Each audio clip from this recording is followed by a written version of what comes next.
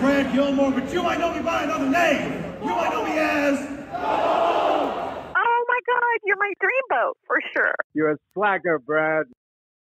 Oh, Brad, what have you done now?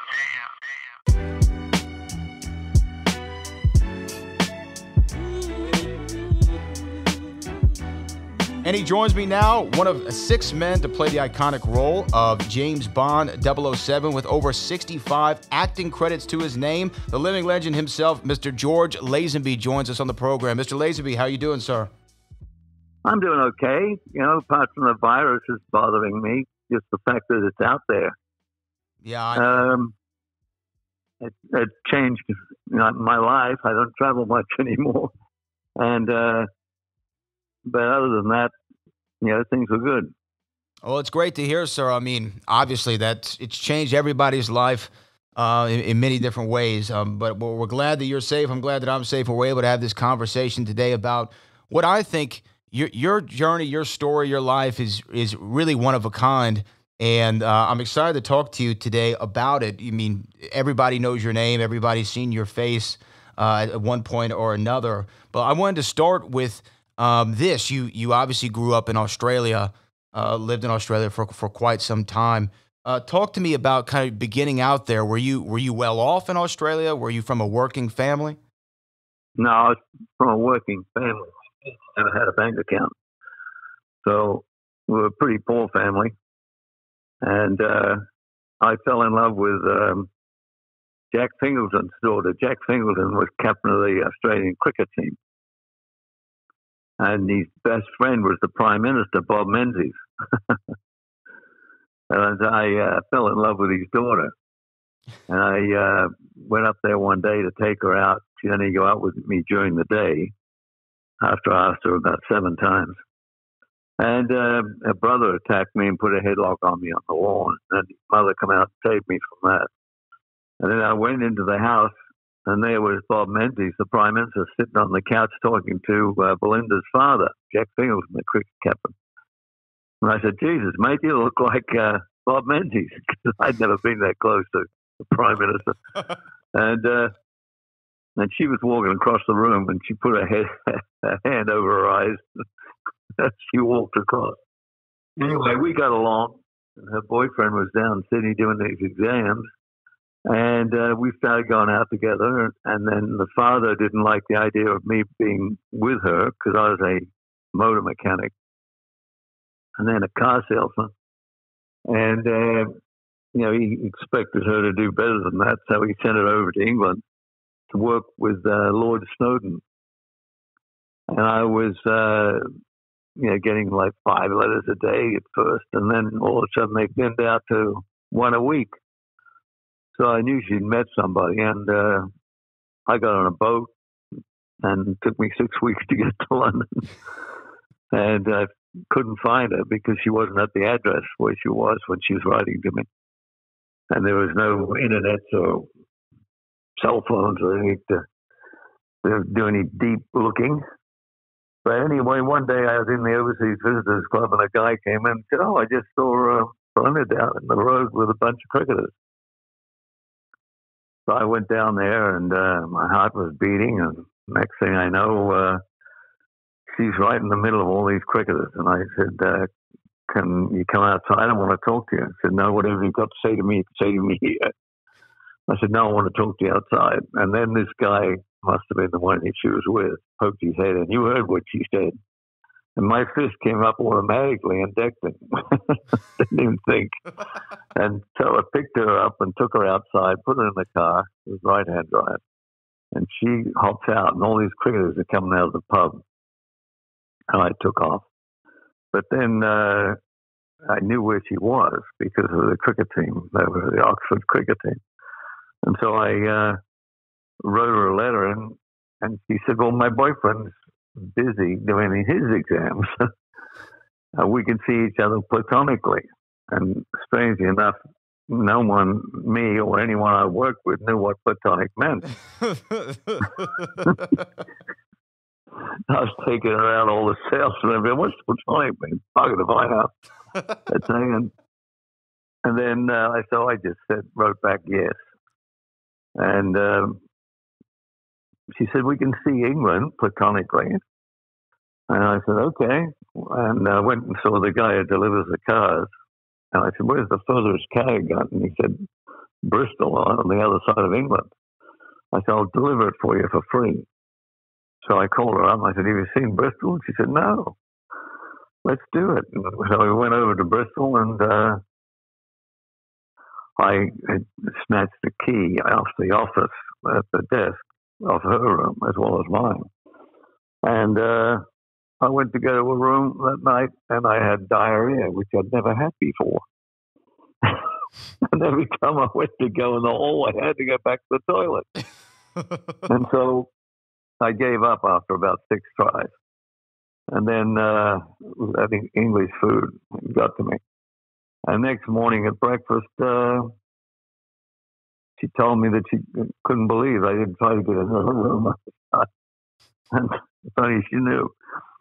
But anyway, on the way back to London, the guy traded a Mark 10 Jaguar, which has a big front seat. I thought, geez, I've come all the way from Australia. I might as well. I went underneath the freeway and grabbed hold of her. She cried the whole way through. And then she was leaning against the door, and then she came at me, and I kind of put my hand up to duck her. She said, I love you. So she moved in with me, and that's why I stayed in England. And I'd never met an actor, by the way, when I got the Bond job. I had not met an actor. I'd met male models, but that was it. And I told them that I'd worked in Manchuria and Russia and places I didn't think they could check on. And because back then, people didn't have the internet or IMDb. No, they didn't. Yeah, no. Just search you up real quick. So you could have made up however many films. And when you say you told them, was this Cubby Broccoli you were talking to? Yeah, Cubby and Harry. Cubby and Harry Saltzman. Okay. And they were the producers of Bond. What's that? They were the producers of the James Bond films back in the day. Yes, that was the originals. Harry Saltzman wanted to buy the rights. He didn't have the money. And they brought Cubby Broccoli in, who had the money. And that's how they got together. So, and I was, then they found out, they brought the director back from Switzerland to meet me. They were so impressed with my physical, because I didn't say much. I had an Australian accent. And next thing I knew, the director comes in from Switzerland to London to see me. And he said, tell me what you've done. And I don't know what made me do it, but I said, I've never acted in front of a camera in my life. And he got up and started laughing, walking around the room, saying, they brought me back from Switzerland to see you. God, stick to your story. I'll take you over. Let's go over and stick to your story that you originally told them, and we'll go over and see them. So we went over to the road, and they were outside their office door. I said, get him out of here. He's a closed peg. They call male models closed pegs. So I was just about to go up and thump him before I left, and Peter said, I want to test him. You're not testing him at the studio. We're the laughing stock of the industry, and they've tested 800 guys already. And Peter said, well, I'll test him at your place. He said, do you want to? Because they had to be nice to the director, because Peter was, with the Bond people ever since they started. And but he hadn't directed one yet. He had edited them and done things like that. But meanwhile, okay. So they got a crew, and they started testing me at Peter's place, and they were sending me to a voice coach who was coming out when I went in was Harold Wilson, the British Prime Minister. He's having voice lessons because half of England couldn't understand him. He had this middle of England accent. And so I said, geez, who's that? She said, be quiet. She was a real cranky voice teacher. And just lay down on the floor. And she laid me on the floor, put a foot in my stomach, and said, now breathe. You've got to fill up your stomach with air. And then she started to get rid of my accent. And then they they had to change my walk because I used to walk like a cowboy side to side. And you can't do that in CinemaScope. So they changed my walk, they changed my talk. And finally, the United Artists, who were distributors of the Bond film, wanted to see me do a fight scene. And Harry, I remember him saying, he's Australian, all Australians can fight. And he said, no, we want to see him. So they got about 8 stuntmen and lined them up. And they're all going to come at me one at a time. And I'm supposed to, duck their punches and whatever. Well, the first guy, I'd only been in real fights in my life. So I hit him right in the chin and he went down. His name was Yuri Geller. He's a Russian wrestler. And I said, oh my God, you better kill me. And then Harry Saltzman pushed me up against the wall. And he said, we're going with you. Tell anybody and the deal's off. And get out of town and then call me and let me know where you are and I'll call you to come back for the press conference. Okay, so I went back to Paris where I'd been living. And I was with 6 of my mates. I had been away 4 months. And they said, where the hell have you been? We've been looking for you. And I said, I was in London. Doing what? Testing for a film. What film? Bond film. They said, did you get it? And I said, yeah. And they all laughed. They didn't believe me. I was lucky. And then I went off to the south of France and I called Belinda and she came down. I got her a ticket and she was on her way down when they called me, get your ass back to London. We're doing the press conference tonight. Oh dear. And so I met Belinda at the airport. I told her I'd come back. I couldn't come back. I got so busy after that. But I went to the press conference and they proved on me, obviously. And then we started rehearsing and shooting. Went on for 9 months. Never heard of a film taking that long to shoot. But we're 6 months in Switzerland, and I got sick of being up on this mountain after about 3 weeks. And I said to Harry, I said, I don't want to be up on this mountain anymore. And he said, what do you mean? I said, well, I have it. I've been to every restaurant up there 6 times, and I've been with every girl on the film. And I've done it all. And he said, well, how about if we lend you a helicopter at night and you can go into Zurich or Geneva or wherever you want? I said, fine, we'll do that for a while. So they loaned me a helicopter at night, and I didn't fly it, of course. The pilot did hand me the wheel at one stage, and it was going sideways. He grabbed it back. I hadn't a clue how to fly a helicopter. But meanwhile, we did our 6 months up there, and then we went to Portugal. Did 6 weeks in Portugal, and a couple of weeks at Pinewood Studios. A silly thing happened. The Ford Cougar people gave me a Cougar, brand new, but left it at Pinewood. And Richard Harris had a big Rolls Royce, the big limousine one. And the only way they wanted us to pay taxes on. And I said, no, I don't want to pay taxes on them. The taxes would cost as much as a car costs. And I said, well, as long as it exists, you've got to pay the taxes. I said, what do you mean as long as it exists? He said, well, some people just burn them, the cars. So Richard and I parked our cars in the middle of a lot at Pinewood, and they set them on fire. Mine had about 10 miles on it. Why would people burn them? What was the purpose of that? Just to not pay taxes? They don't exist. They don't exist. There's no tax. Well, I guess that's one way to do it. Yeah, well, that's what they told me to do. Pay the tax or burn it. And so that ended up there, and then they loaned me an Aston Martin. But then Triumph and Norton gave me a motorcycle. So I used to ride the motorcycle to work, and then they had to get me off those. So they lent me an Aston Martin, if I don't ride the motorcycle because of insurance. So, there was a lot of stuff going on during that film. But then at the end of the day, I ran into this guy, Ronan O'Reilly. He launched all the English pop groups, the Beatles, the Stones, the Who, you name them.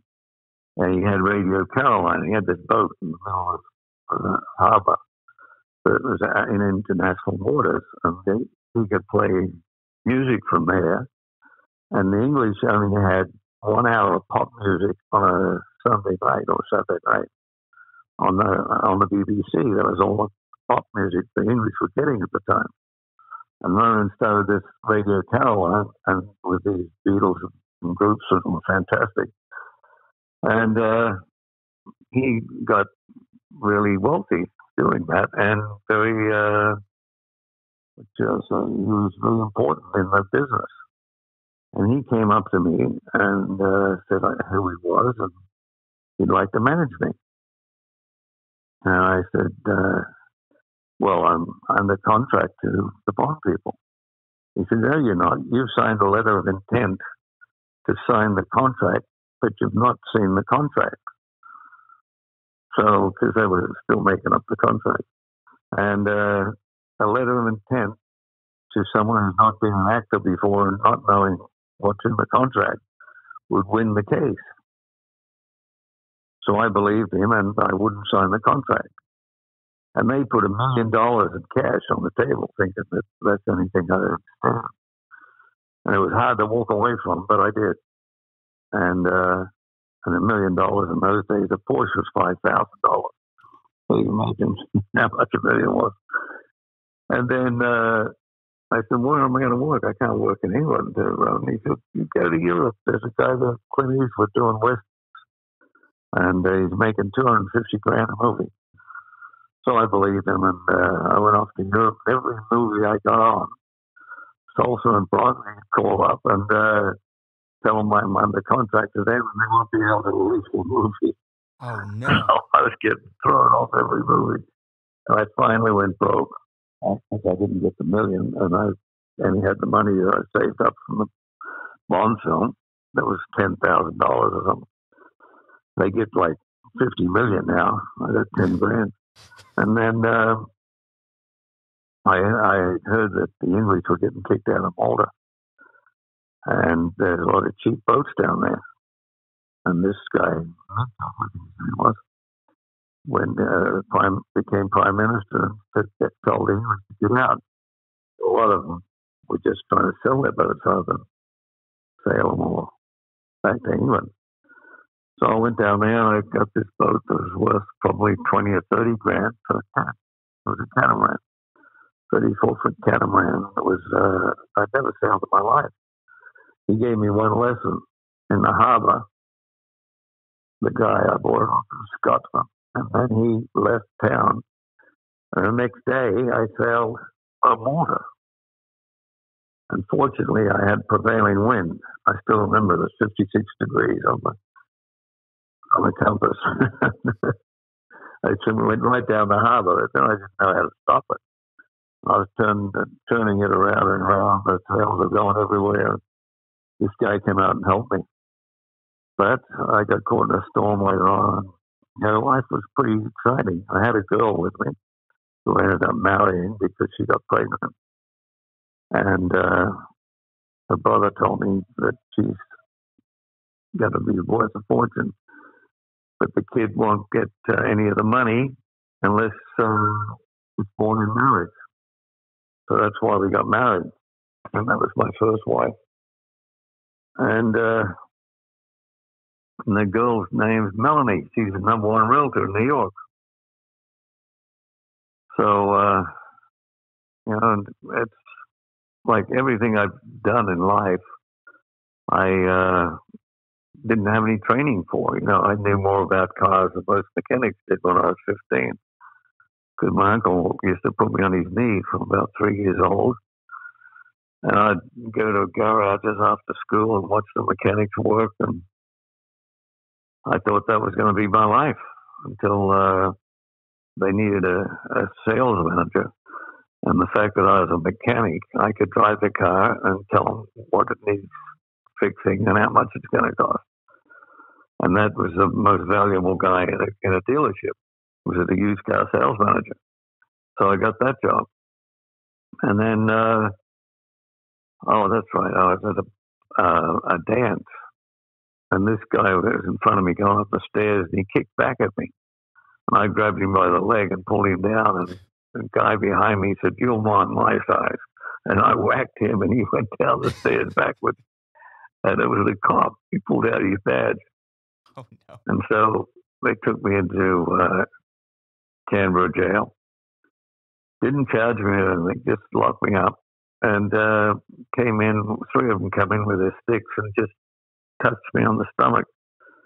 And I pretended it hurt, and it didn't hurt. It didn't leave a mark. But eventually you get nausea, and that hurts. And they let me go the next day, no charges.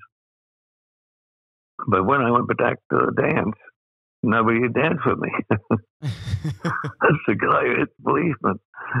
So I went up to the band and said, "I want to be in your band." And they said, "What do you play?" I said, "Nothing. What do you need?"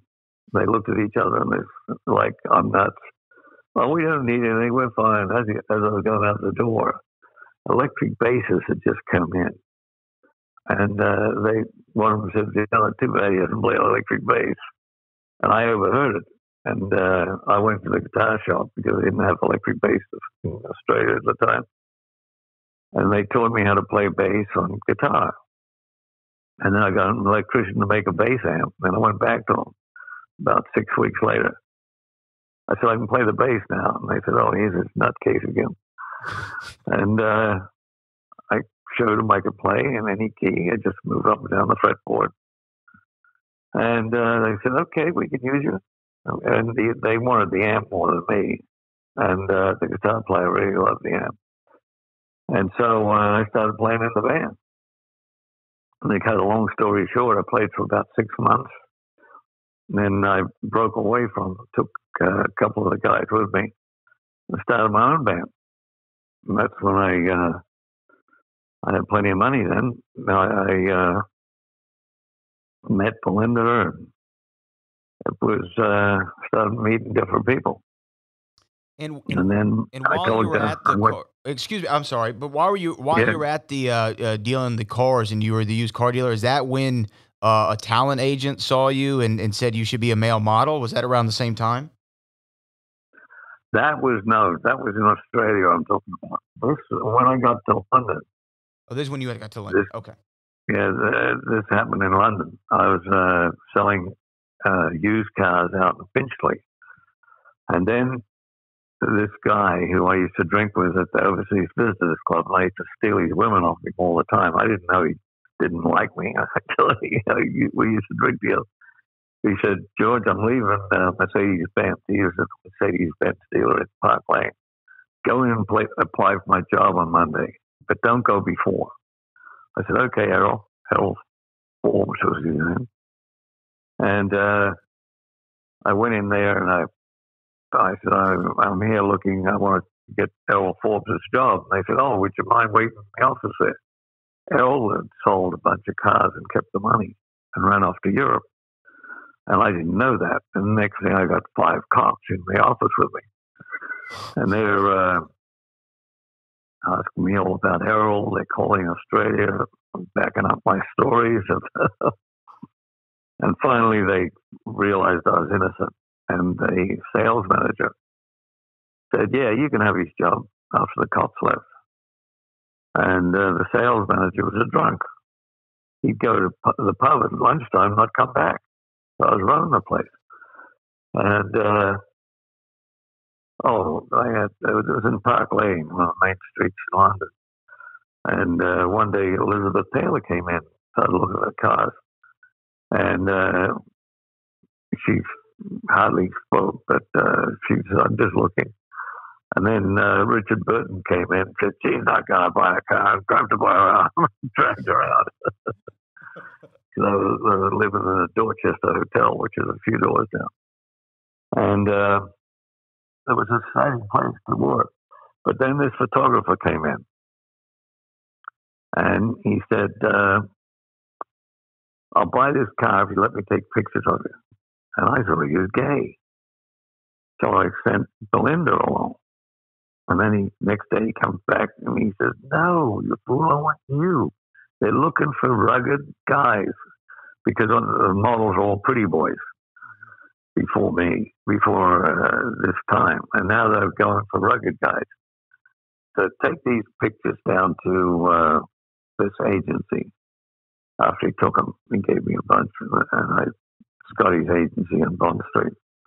I went down there and I waited my whole lunch out for him to see me. They didn't see me, so I up the air and walked down. And there was a guy doing pictures with Richard Avedon, one of the best photographers in the world. And he was holding his babies up while I was photographing him with all these different sweaters. And the babies were peeing on him. And he said, I can't do this, and walked off the job.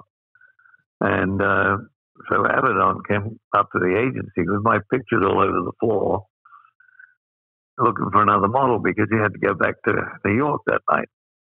And he said, get me this guy. And they didn't know who it was.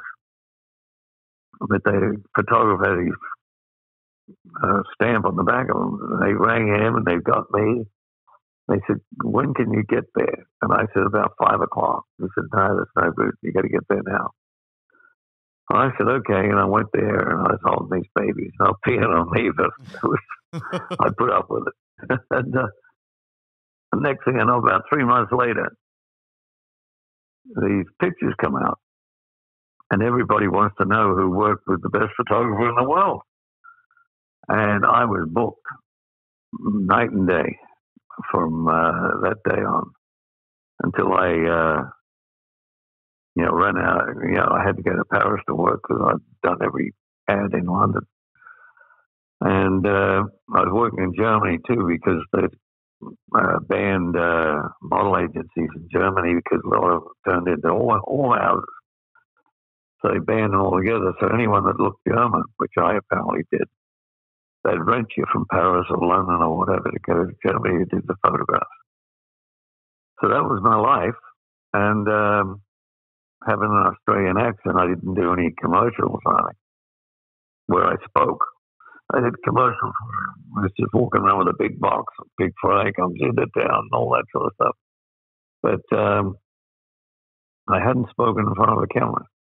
And I went back to London one day to see a friend of mine who wanted to be an actor.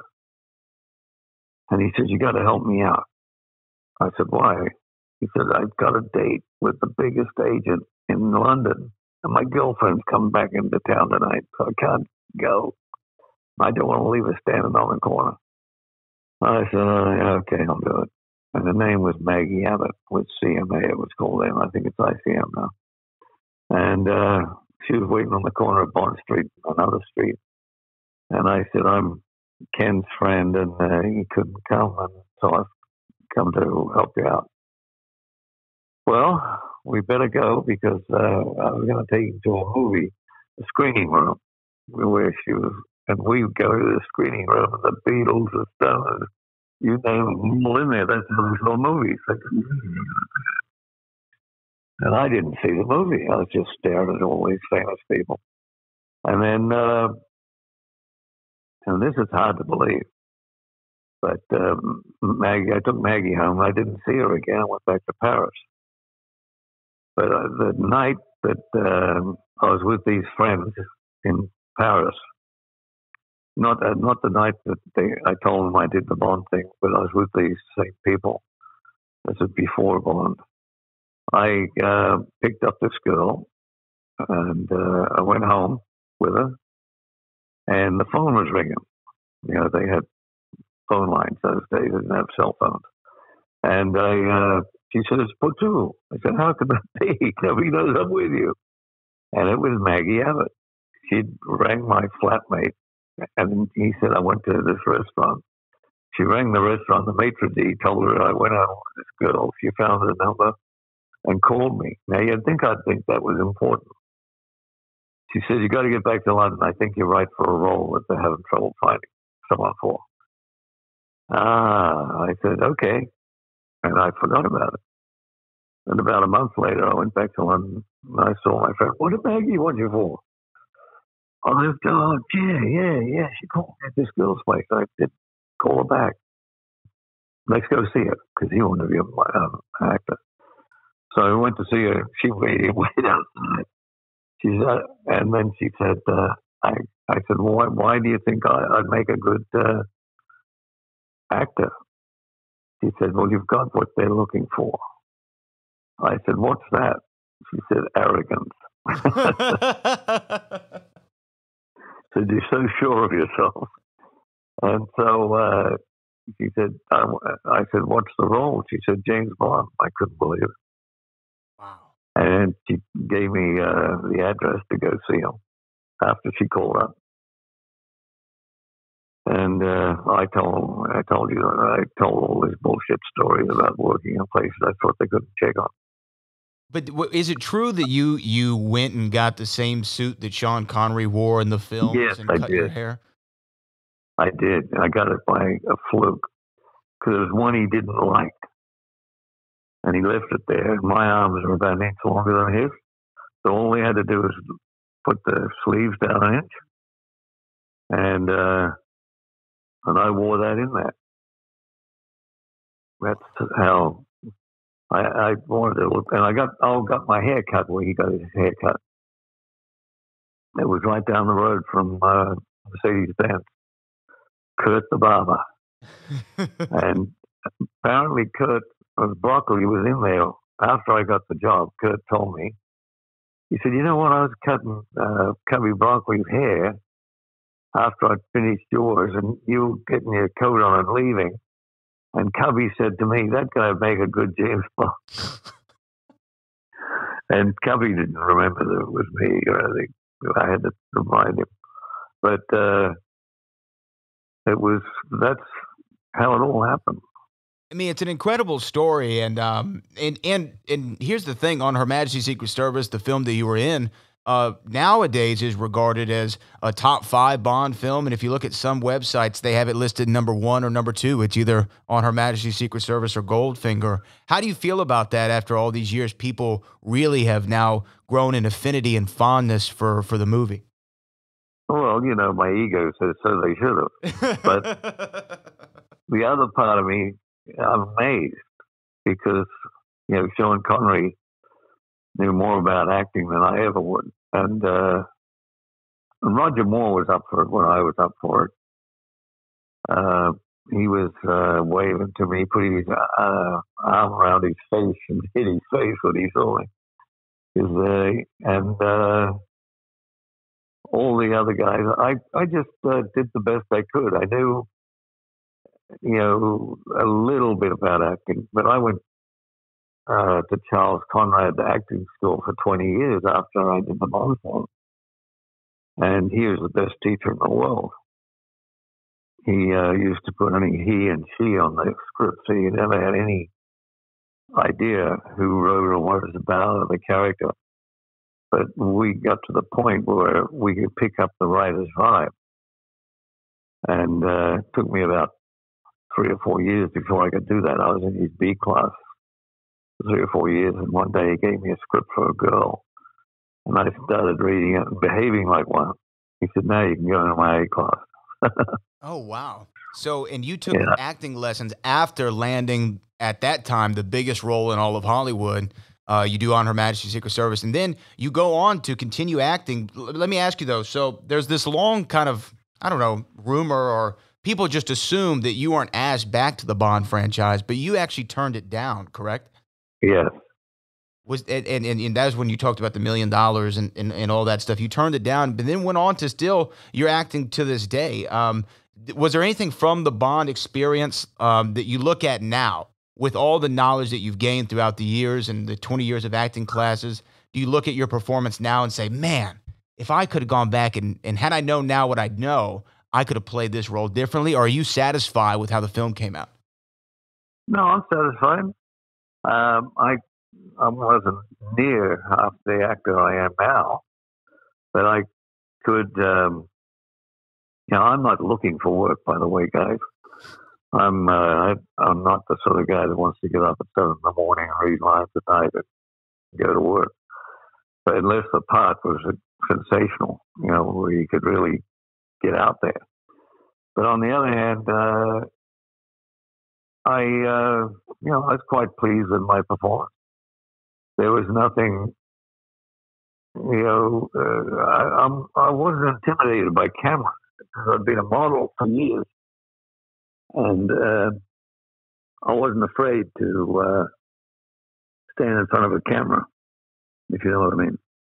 Oh, absolutely. I mean, I think that's the thing that some actors have the hardest time with, especially going from stage to screen, which I know you were a model before, but when they get on the screen, that camera changes their whole dynamic and their eye line. Yeah, well, it didn't change me. Right. Right. Yeah, I mean, you're already used to it. I just did my thing. The looking though back at it again, On Her Majesty's Secret Service is widely regarded as one of the best Bond movies of the 25 that they've done. And this last one that came out, No Time to Die, pays several allusions and tributes to that film, which I'm sure you've heard by now. Yeah, I saw it. Did you like it? Parts of it. Parts of it, yeah. It was, it didn't seem to have any rhythm. It was a little on the long side. Huh? It was a little long, right? It felt yeah, it was a long shot. The car chases were unbelievable. Mm-hmm. It was. That's just my opinion.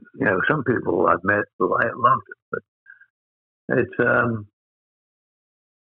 it's one of those things. You just I wouldn't have done it like that.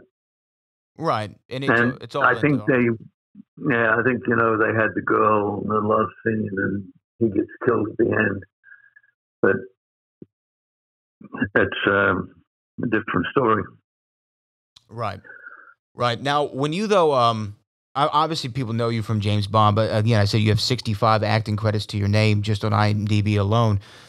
What is looking at your career now, what has been the role that you've enjoyed the most? Is it James Bond or is it something else that you've played?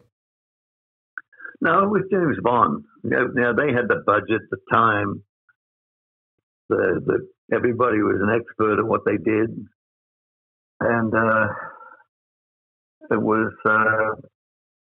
When I look back on life, it was my best experience. My first one. Right out of the gate.